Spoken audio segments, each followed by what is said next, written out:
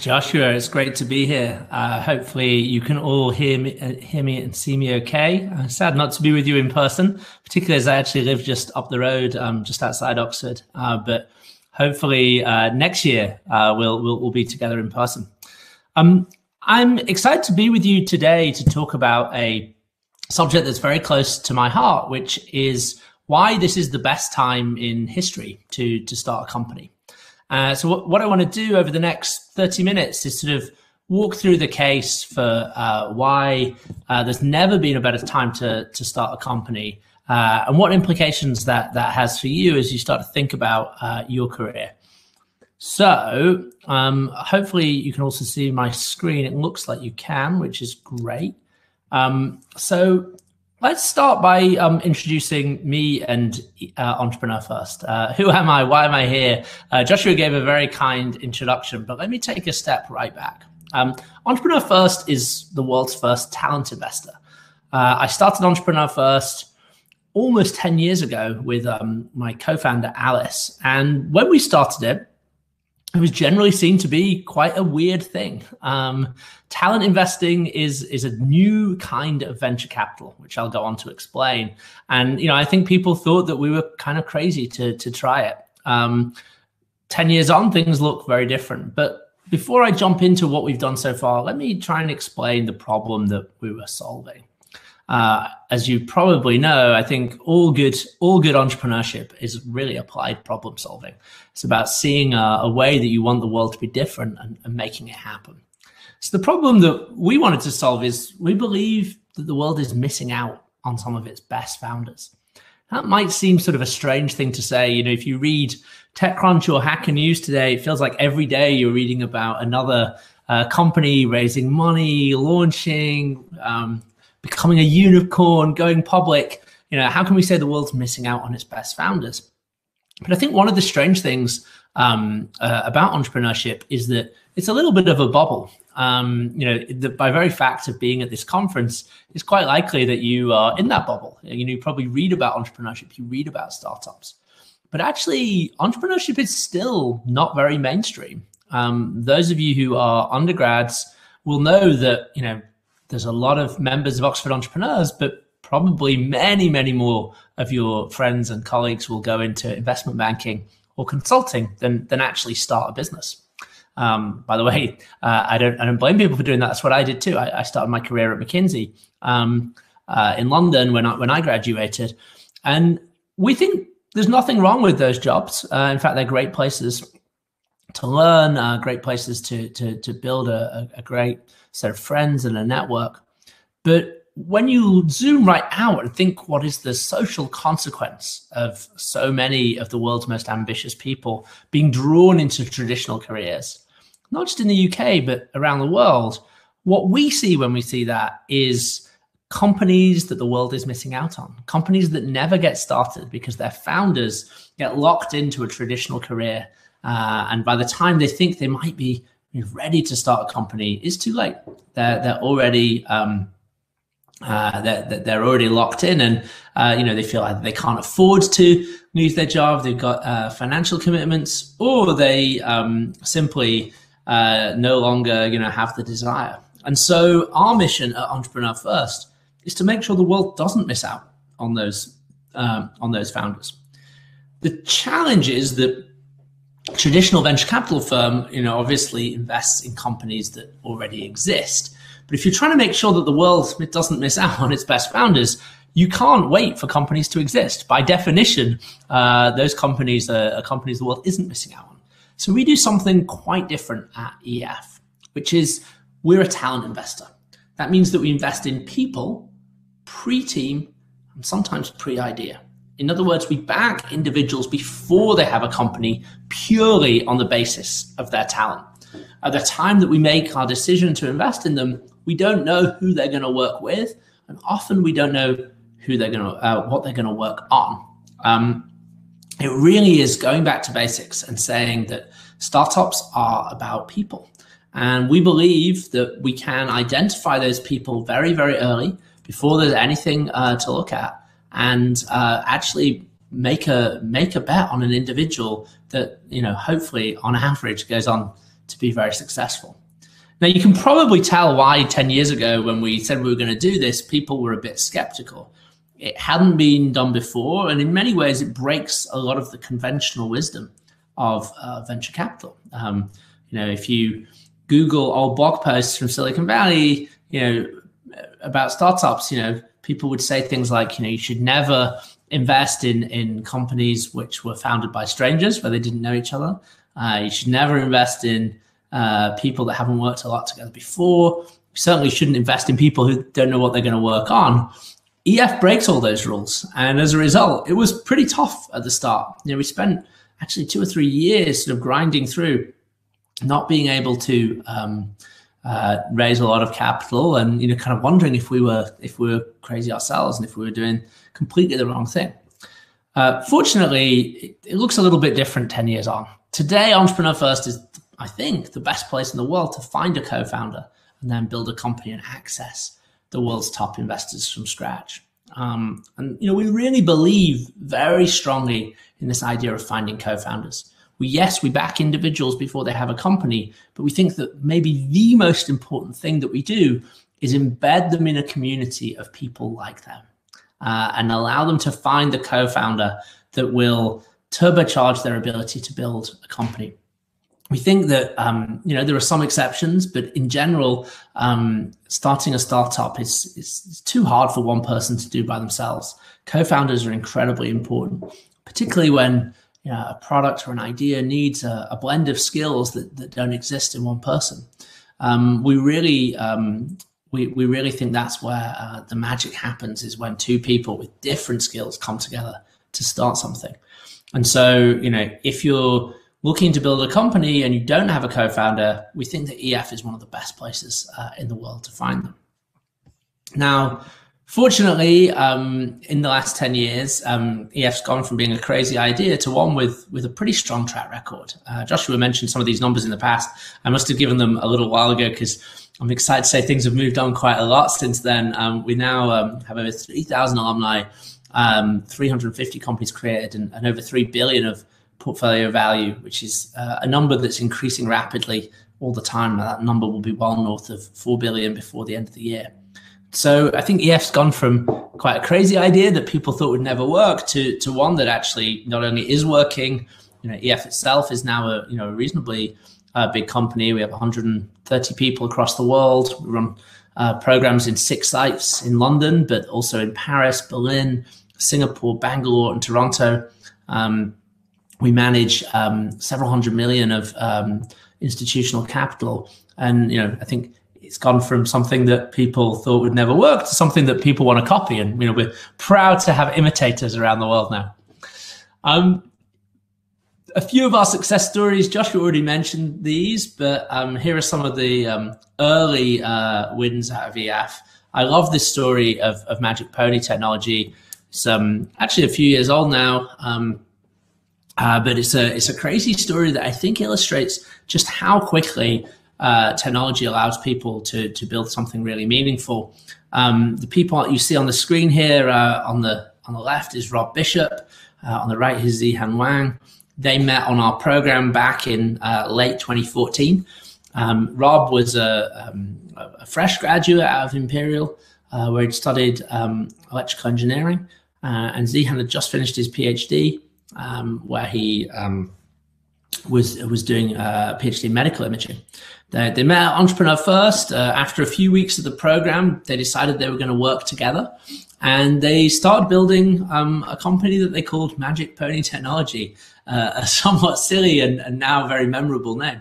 The idea of Magic Pony Technology was that you got to remember this was now sort of 6 years ago. So the deep learning revolution in artificial intelligence was really just getting going. They realized that you could use deep learning to actually improve video compression. So effectively allow you to, through a technique called super resolution, send low res video over the internet and receive it on the other end as high res. They started working on this.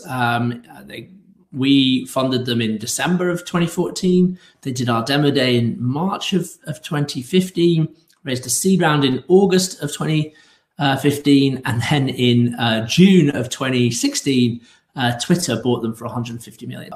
So incredibly fast turnaround, less than a year from the seed round, only 15 months from our demo day, and these guys have built something pretty significant. What I love about the story is not just that these guys made a lot of money very quickly, but it radically accelerated EF's own journey and put us on the map. But maybe more importantly, it's really exciting to look at what the guys went to do go on to do next. So they both went to work at Twitter. Rob's just left Twitter, where he rose all the way up to being vice president of consumer product at Twitter. So if you use Twitter, you've used stuff that Rob's been working on. But more importantly, from our perspective, both Rob and Zihan became investors in EF, which was we think the ultimate validation. And Rob is now one of our venture partners, advising the companies that go through the program. So we love that story, and we're sure there's many more like that to come. Another company that I think you'll be hearing a lot about over the coming year is Tractable. Tractable joined, the founders who you see at the front here, Alex and Razvan, joined EF at the same time as Rob and Zihan. They started building a company that, again, used computer vision models to evaluate insurance claims. So if you crash a car, rather than have someone come around and inspect it, you simply take a picture of it, and Tractable's AI evaluates the claim. They started very small. Again, they raised a seed round in 2015.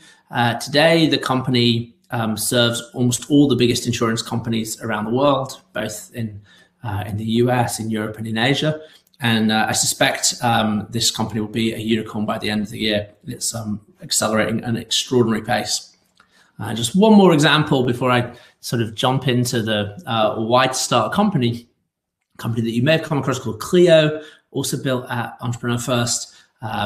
Clio is a financial assistant that talks to you through a chatbot interface.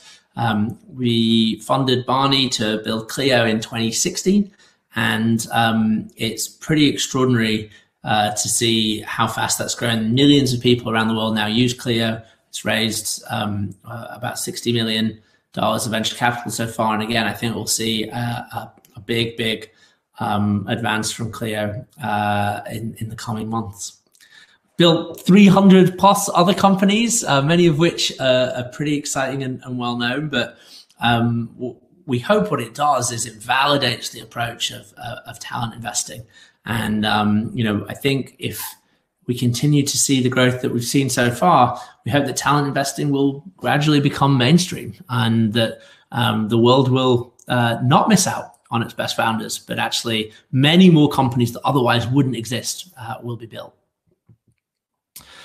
So, today, EF, we're fortunate not only to get to work with great entrepreneurs at the beginning, but to be backed by some of the world's greatest entrepreneurs. So one of our biggest investors is Reid Hoffman, who led our last fundraising round and joined our board. As many of you know, Reid is the founder of LinkedIn, which eventually sold to Microsoft for $26 billion. We are also fortunate to have as investors people like Peter Thiel, one of the founders of PayPal, first investor in Facebook, Demsa Sabis from DeepMind, Tava Hinrichs from Wise, formerly TransferWise, and many, many others.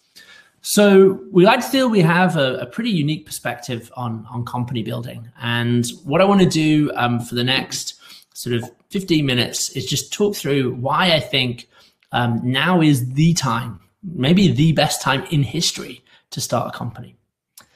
So how do I think about this? I would start by making a big and bold claim, which is that today in 2021, entrepreneurship is the best tool for ambitious people to scale their impact. So if you're a person that wants to have a lot of impact in your career, I would argue that today you cannot ignore entrepreneurship as the best way to do that. Now, when I talk about impact here, the reason I use that word is I think you can measure that in a number of ways. For some people, that will mean making lots of money. For some people, that will mean changing the world in some way. For some people, it will mean maximizing the amount of good they do. they're all, I think, legitimate aims. And what I think is exciting about technology entrepreneurship today is that whatever kind of impact you're looking to have, entrepreneurship, I think, offers a way to do it. So let me explain why I believe that. First, I want to zoom right out and talk about ambition.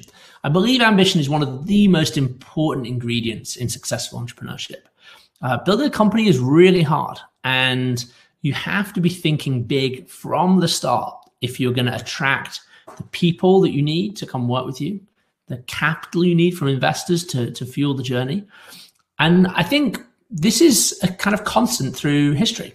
Throughout history, there have been ambitious people. What's changed over time is how ambitious people can best maximize their impact. Today, as I'm going to argue, that might be entrepreneurship, but obviously 1,000 years ago, there were still ambitious people, but they weren't becoming tech entrepreneurs. So let me try and walk through what I mean here and why I believe this. One of the important ideas, I think, to get your head around is what I would call the technologies of ambition. What do I mean by that? For me, a technology of ambition means the tools or processes or structures that ambitious people use to maximize the impact that they can have in the world. You might think of these as social technologies, ways that people have impact beyond themselves. If you want to kind of make this feel very real, imagine that you were born 1,000 years ago into a medieval village. It would have been really hard to have a big impact. There just weren't any tools that allowed you to have impact beyond the people you met every day and the physical world that you interacted with every day. Over time, I would argue the history of the world is sort of the history of new technologies of ambition that give people leverage, that give people reach. Let me give you some examples. So one of the most important turning points in history was the rise of literacy, being able to read and write. I would argue that literacy is a technology of ambition. It's a tool, social technology, that allows people to have impact beyond themselves, beyond their immediate person and the people they meet. If you can write down instructions, if you can write down arguments, if you can write down ideas, then as long as there are people that can read them, that allows you to have impact beyond your immediate self. It's a very powerful social technology. And if you look at the history of ambitious people, say 1,000 years ago to 500 years ago, literacy was very much the tool that people used. If you didn't happen to be born into a royal family, you didn't have many options other than literacy. And therefore, you see throughout the medieval period, lots of ambitious people go become priests, trying to become bishops and archbishops. Why? Probably not because they were especially religious, although they may well have been, but largely because the technology of literacy and the power and reach, institutional reach of the church gave people scale and impact. Example I always like to use, if you're from the UK and you've ever been to Hampton Court, huge palace in southwest London, that was built by a guy called Thomas Wolsey, who was born the son of a butcher in Ipswich, a little town on the East Coast. And he rose to become the most powerful person in the country after the king. How did he do that? Basically because he harnessed the power of literacy. He was able to read and write, and that gave him leverage. Now, over time, literacy became commonplace and there became more powerful social technologies. Another example would be military command. So for most of the early modern period, one great way to have impact beyond your immediate person was to command an army. People like Napoleon are obviously famous for this. This is how did Napoleon maximize his ambition? Through having an army, through knowing the technology, the social technology of military command. Again, very different from the technologies we usually think about today, but these are technologies that gave people leverage. Next, kind of fast forward into the 20th century, finance becomes a very powerful social technology. Remains so today, as I suspect, I don't know, but my guess is that still probably one of the most, maybe the most popular graduate destination for Oxford undergrads is to go work in an investment bank. Why? Because it is a very powerful social technology. It gives you extraordinary reach. If you can write a check in London to finance a project anywhere else in the world, you don't have to physically be there to have impact. your impact scales through the social technology of finance. So over time, these technologies have developed to allow ambitious people to maximize their reach. But I think that the dominant social technologies of our day, things like finance and management, are actually giving way to entrepreneurship. And actually, the coming decades are really going to be the decade where it becomes very obvious that the most ambitious people should be founders. So one way to think about that is that the technology of ambition itself is being disrupted. We talk about disruption a lot in entrepreneurship, the idea of changing, overthrowing the established way of doing things.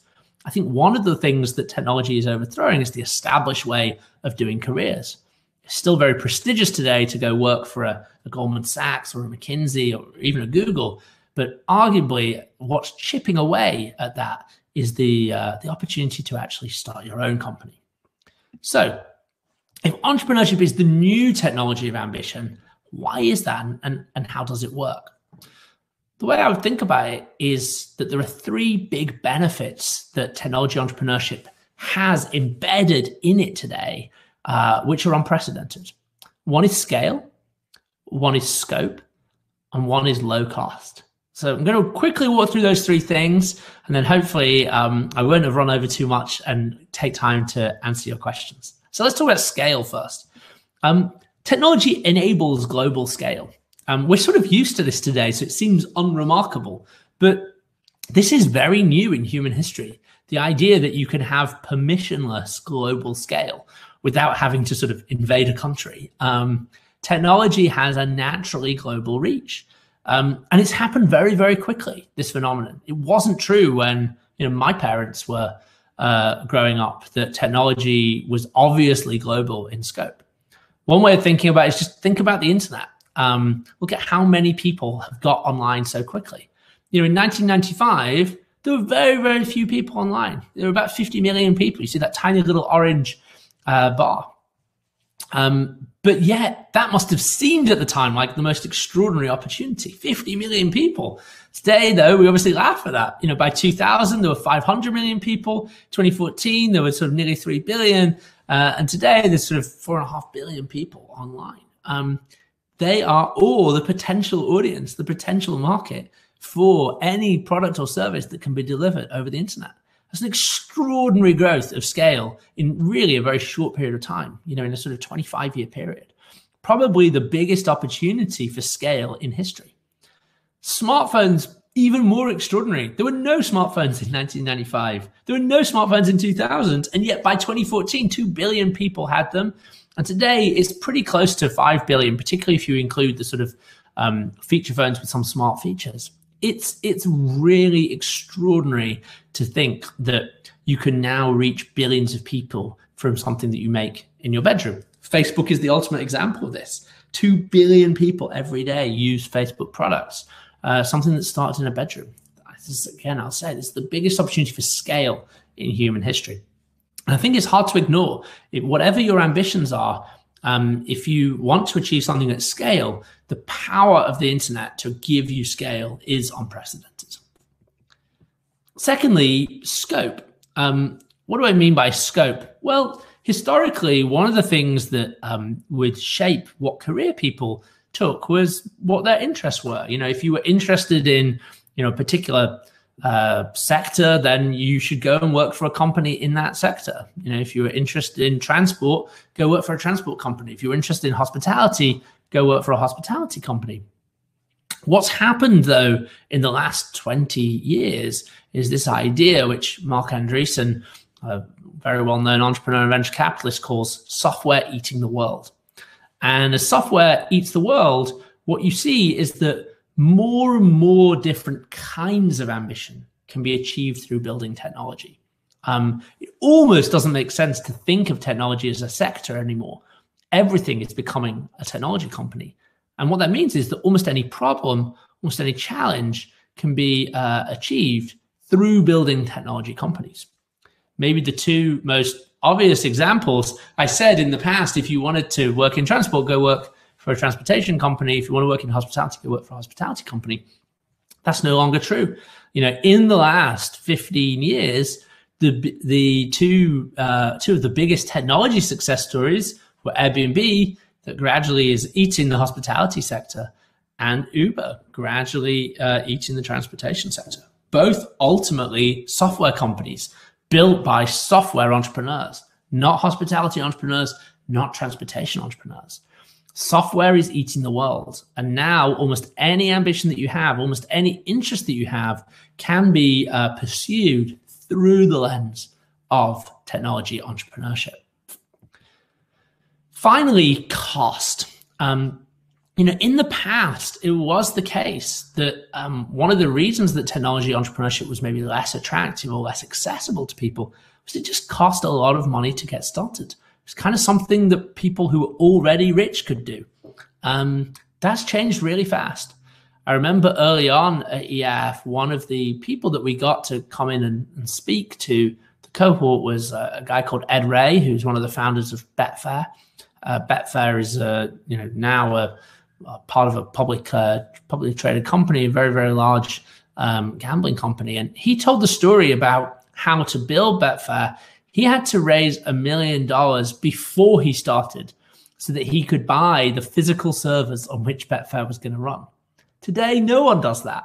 And today, Amazon and Google and Microsoft will compete to pay you, at least to begin with, to use their cloud services. No one buys physical servers, and actually the big tech companies want to pay you to use theirs.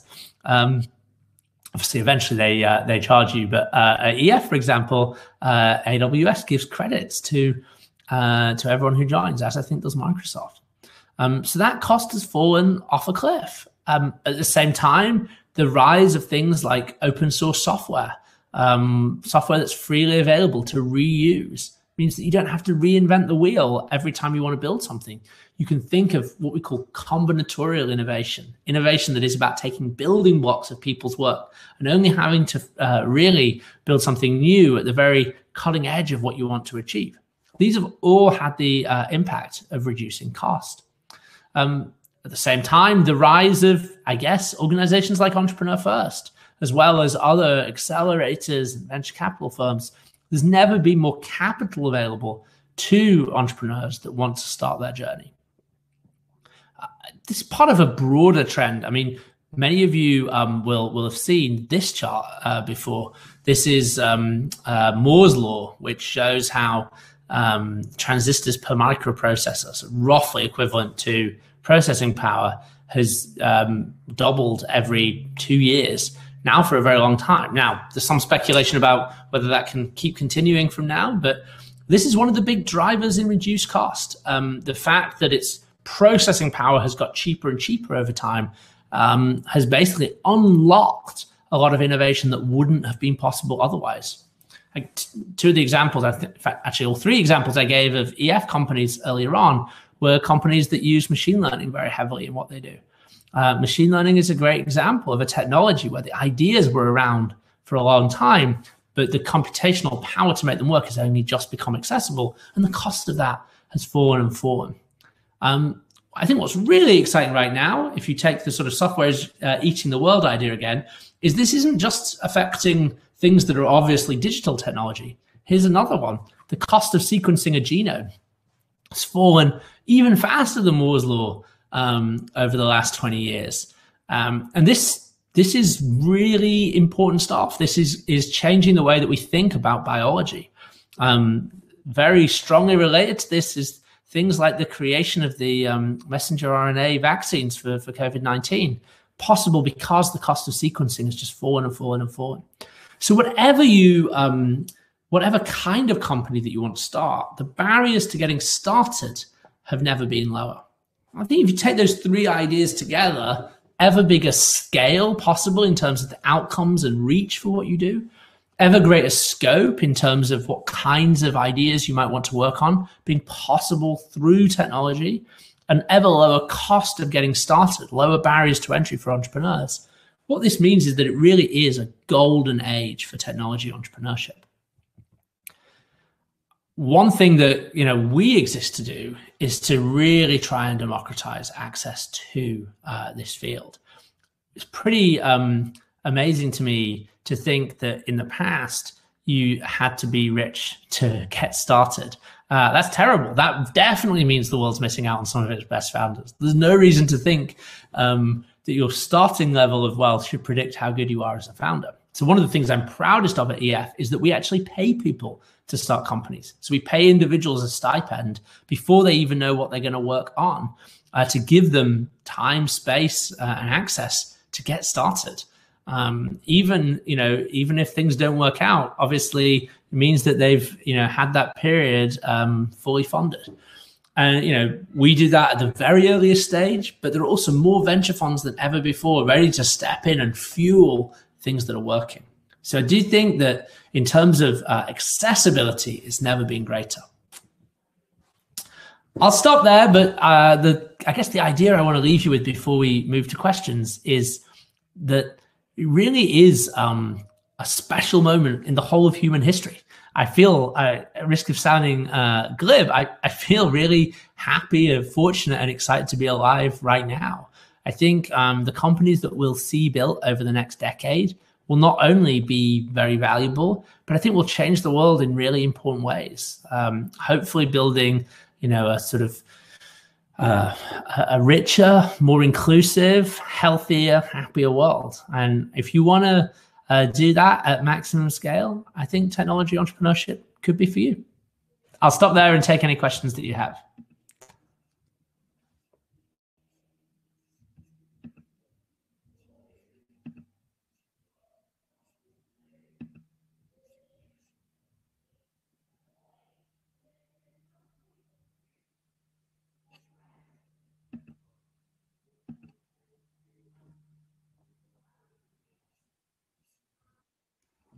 Right. Joshua. Yeah, thanks so much for the speech. I think it was great. So yeah, guys, on the stage, on the stage banner on the right side of the screen, feel free to just post the questions in the chat. And I think Matt, you can just choose questions to answer. Yeah, I actually had a bit of a question myself that go for it. In considering, so like whether I should go into entrepreneurship or not. Like as you said, I'm actually going to intern at an investment bank, which I think it's the common option. So yeah, as in terms of like, job security, in terms of financial compensation, I think for Oxford students, I guess it's a lot easier to choose a more traditional path. So what incentive is there to really go for like, the more risky but perhaps more rewarding path in entrepreneurship? That's a great question. So let me unpack that into two different ideas. So one is about financial upside and one is about security. And maybe I'll take the security one first. So I think one of the myths of entrepreneurship is that it's very risky. Now, that might sound controversial, so let me explain that. The company level, it is very risky. Most startups fail.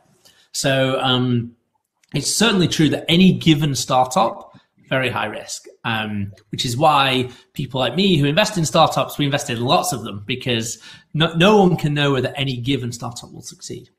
However, at the career level, it is not that risky.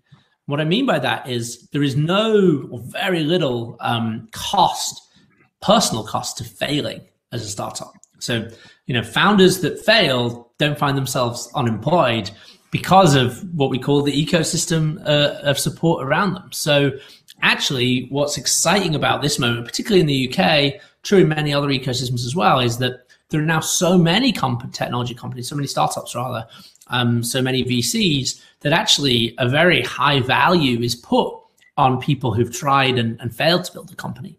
So I've never seen a problem for a founder where they end up unemployed after something doesn't work out. In fact, it can be an amazing career accelerant to be a founder and have things not work out, in that people see, people increasingly see what value you can bring because they can see what you've built. And I think this is an important idea. The difference, in traditional careers, a lot of what people are looking for is how you signal value. So, what does your CV look like? Where else have you worked? Kind of what grades did you get? All these things. I'll call these signals. By contrast, entrepreneurship is not about signals, but about demonstration. So people in startups tend to care less, like where you went to university and more, what have you actually done? And so, if you excuse my language, I think what's nice about startups is it cuts out a lot of the bullshit that comes with careers, in that if you're someone who likes to build, likes to make things happen, actually building a company is one of the best ways to demonstrate value to other people. So I do think, in terms of security, I think it just shouldn't be high up many people's worries when it comes to starting a company. Obviously, it's not, I don't want to be glib about it. It's not a pleasant experience if you spend 5-6 years building a company. It goes to nothing, I don't want to diminish the how hard that is. But I do think that in terms of does that mean your career is over? Absolutely not. And that's the power of an ecosystem. Now, in terms of the financial side, I think it really depends what you're trying to maximize. So I think clearly, if your main goal in life is to, maximize lifetime income with as little risk as possible, you're probably going to work in traditional finance is the best solution for that the world's ever come up with. I think what entrepreneurship has that's quite different is a different risk reward profile. I mean, if you look at the list of, one extreme, the wealthiest people in the world, they're not investment bankers, right? They're entrepreneurs. It's Jeff Bezos, Bill Gates, Mark Zuckerberg, etc. Now, obviously, that is a tiny proportion of all the people that start companies. But I do think what entrepreneurship gives is sort of the power to get to unlimited upside with relatively little barriers. Now, again, I don't want to pretend that happens to everyone. It absolutely doesn't. But I would say the expected value of entrepreneurship for people who are very talented and ambitious is pretty high. The other thing I would emphasize is that even some of the failure modes in startups can be quite lucrative. So, probably the only other industry that has comparable salary remuneration expectations to investment banking is the big technology companies. And, I think in general, they're a pretty good fallback option for people that start a company and it doesn't work out.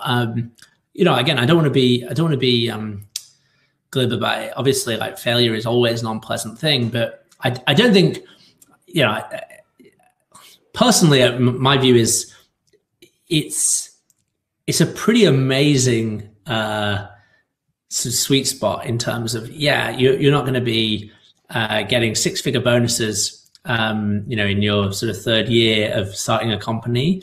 But on the other hand, you could have built millions of dollars of equity value by then, in a way that's very hard to replicate elsewhere. I suppose the other thing I'd say finally on that, thinking about the trade-off, is that one of the things that I think others have found frustrating about traditional careers, even when they're very lucrative, is that often the way you succeed, particularly early on in your career, let's say the first decade, is by trying to make your boss look good. That's the success factor. Is if you make your boss look good, then you get, they're on your side, you get promoted, you get bonuses, whatever. I think what's really refreshing about entrepreneurship is it's not a game. There isn't a mark scheme. There isn't a sort of, you make me look good, I'll make you look good. It's can you build something that people want? Can you build something that people want enough to pay for? If you can, the rewards are enormous. And I think that's something that I hear a lot of entrepreneurs talk about, is that sometimes it just feels very real. There's no, it really just come down to can you solve people's problems enough that they're willing to pay for them? If you can, that's quite a nice way to make money. And I'm not denigrating other ways of making money, but there's something quite satisfying about that maybe is lacking if you're, working in, I don't know, a hedge fund or whatever. That would be my answer. Right. Yeah. Thanks a lot. I think a lot of food for thought for students like myself. All right. So maybe you can just move on to the next question, and perhaps I can ask the audience to maybe thumbs up. There's a question from Alexa. How do you do due diligence and investment risk assessment on something with as many variables as an individual and their talent? Great question from Alexa. So I think there are a few ways to think about this. The first thing I'd say is that the reason talent investing works is because of the asymmetric nature of the bet that you're making. So you obviously can't do due diligence in the traditional sense. You know, we can't, there is no company. You know, we can't look at revenue. We can't even look at market. So what we're really saying is, how much option value do we see in this person? The great thing about venture capital is you can only lose 1 times the amount of money that you put in, but in theory you can make 1,000 times the amount of money that you put in if it works. So, you know, you take our investment in Tractable that I mentioned. You know, Tractable, the share price for Tractable today is about 1,000 times what we paid on the way in, which is kind of amazing.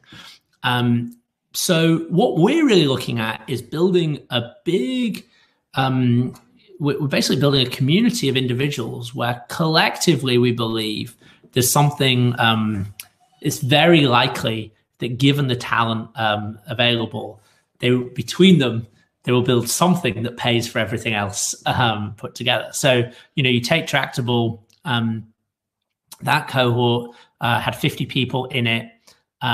We funded, I think we funded maybe 28 of them. We paid stipends to 50, funded 28 of them, so 14 companies, because it's always pairs at EF, of which I think 9 raised a seed round. Then Magic Pony exited, which I already talked about. Tractable, it's worth 1,000 times what we paid, and there's a couple of others that are still there that are worth maybe 10 times what we paid. So overall on that cohort, we've made sort of 20 times our money, even though there was a lot of failure. And so, you know, I think the key is not doing due diligence. It's not saying what could go wrong. It's saying what could go right. And I really like this aspect of my job is not to worry about the downside. My job is to worry about the upside. And, you know, because we, you know, now have thousands and thousands of people who've been through EF, we have probably the world's biggest data set of what founders look like before they're founders. And that gives us the opportunity and the ability to make reasonably accurate evaluations of whether there is upside potential early on. I'm sure we could get better at it. But, you know, effectively, we've narrowed it down to a small number of criteria, 4 criteria that we use to evaluate whether we see upside in an individual. Hopefully that answers your question, Alex, but feel free to follow up in the chat if you want me to jump into that.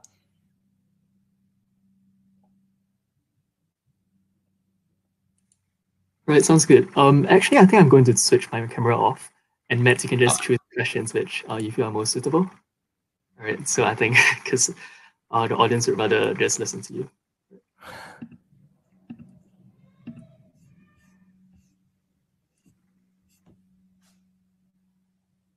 Any other questions?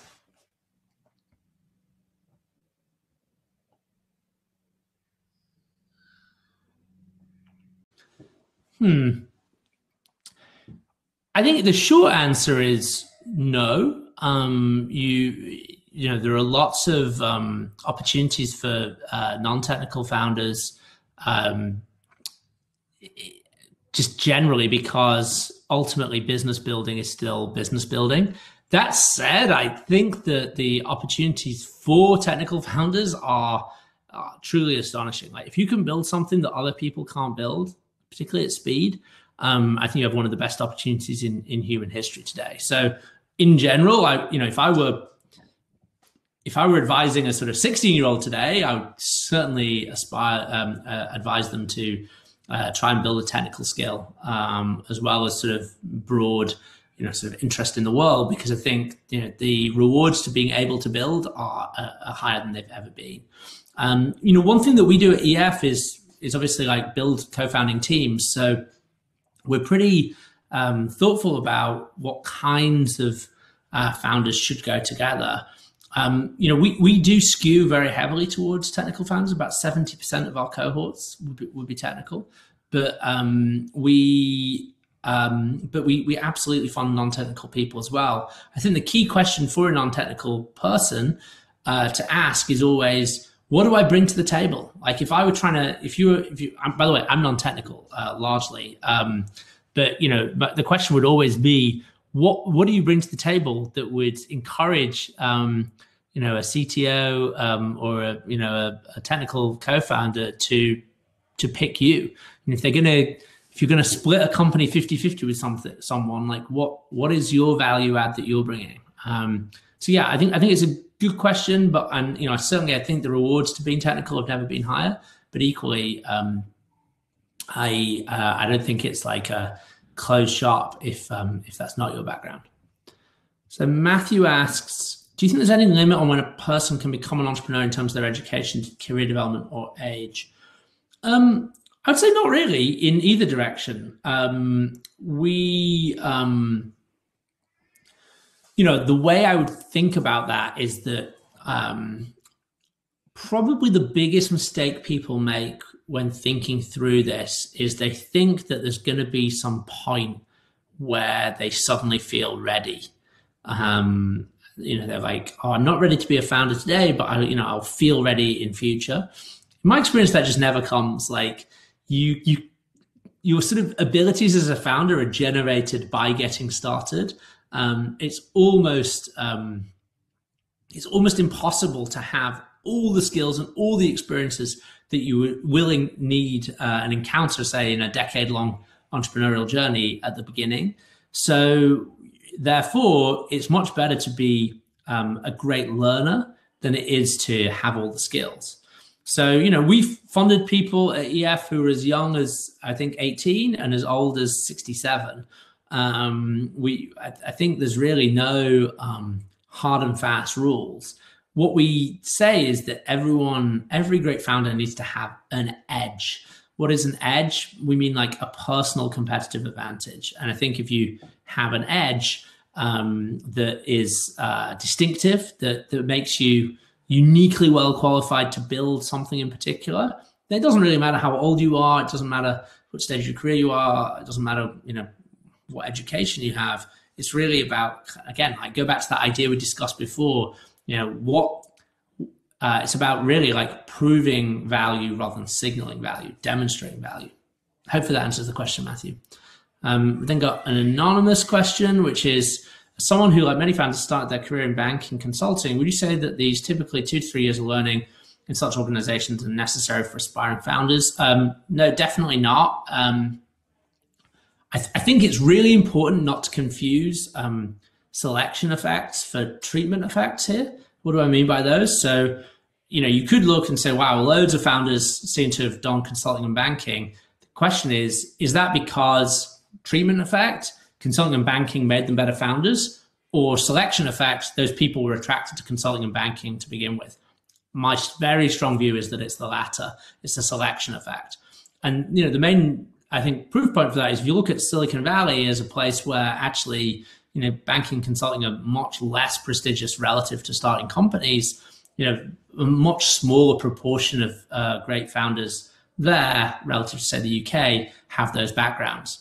So I'd say it's more that because consulting and banking are such a sort of talent suction machine, ambition magnet in the UK, they attract the sort of people who later decide, actually, wait, I don't want to be in this. I want to build companies. I don't think it makes them better founders. I think that said, there's lots that you do learn in those professions that are valuable. But in general, I think any learning rich environment where you're exposed to people and ideas is going to be a great preparation for being a founder. Yusuf asks, how is the mental health of entrepreneurs at EF managed? Being that entrepreneurship can be a stressful experience. Absolutely. Entrepreneurship is very stressful. And I think this is a really important question.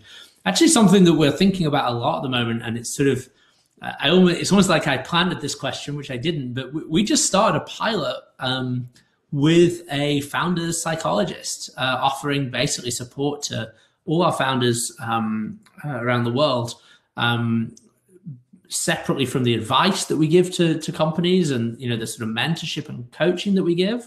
We're working with a leading psychologist called Gina Gorlin, who's basically providing sort of mental health support office hours to entrepreneurs at EF. And I think this is really important. I think, it's fortunately, I think we've moved beyond the era where sort of talking about mental health is stigmatized or seen as a sign of weakness. Instead, I think, it's recognized that actively and proactively managing your psychology is a sort of secret weapon for founders. So yeah, great question. It's something we're thinking about a lot at EF. Matthew says, what sort of returns are you looking for and what's the shape of that? The context being presumably that at some stage the talent needs to pay back the investment you've made in them. Yeah, I mean, it's a good question. So a quick zoom out, the money that we invest both in stipends and in the companies that we invest in come from large institutions primarily. So, we're currently investing out of a fund of $140 million, of which 90% the funding comes from large institutions, foundations, endowments, insurance companies, pension funds, sovereign wealth funds. And, they invest in venture capital as part of their overall portfolio. They're looking for a return across everything they do. And venture capital is attractive to them because the returns can be very high. There's lots of downsides to venture capital for them. It takes a long time, it's high risk, it's illiquid. You can't just sell your stake in a startup because you want to. You've got to wait for an exit. And so they, in return for those downsides, they require a very high rate of return. Really those institutions want us to give them 3 times their money back at least over a 10-year period.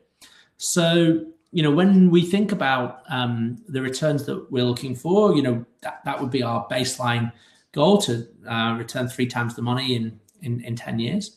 And so when you think about how that happens, it doesn't happen that every startup returns 3 times. In fact, it's very, very skewed. Roughly, I would say in startups, sort of 90% of the outcome comes from 10% of the startups. So, if you invest in 10 companies, you'd expect probably 7 to not return you any money, 1 or 2 to return you somewhere between 1 and 3 times the money you invested.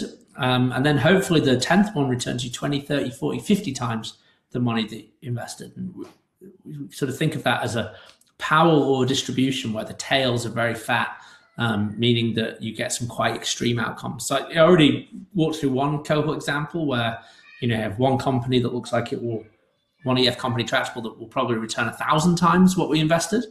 And that will pay for everything many, many, many times over. And so that's how we think about it is, we're very relaxed about things not working out. Obviously, we want people to succeed, but, one thing we would never do is give people a hard time for failing and losing our money. That's what happens. So really the key is to find the companies that can be globally important winners and, be worth, 100, 200, 300 times what we put in. Hopefully that answers the question, Matthew.